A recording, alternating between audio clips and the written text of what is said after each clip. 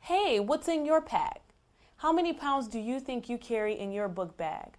5, 10, more? Overloaded backpacks like these have scientists concerned that they can cause back pain and permanent injury to children. What do you think? Could carrying heavy backpacks cause back injuries? You could help scientists find out.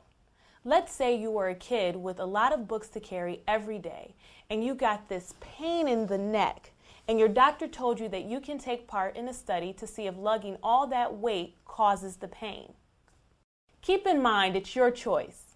You may help make a discovery that can save kids a lot of pain and back trouble.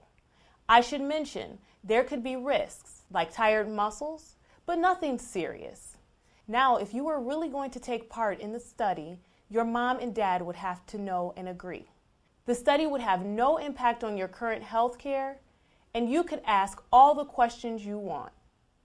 And if this were an actual study where you could take part, you would get a free backpack. So, what do you think?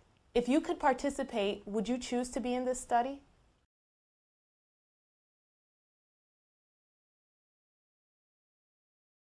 Yes, thanks to volunteers like you, doctors actually did the research. Surprisingly, doctors found no connection between heavy backpacks and back pain. Researchers will always tell you about the possible risks and benefits of participating in any medical research. The decision to participate is always up to you.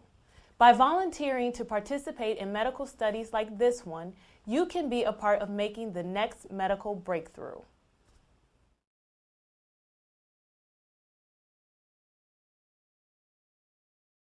It's okay to say no. Fortunately, there were enough volunteers to conduct the study.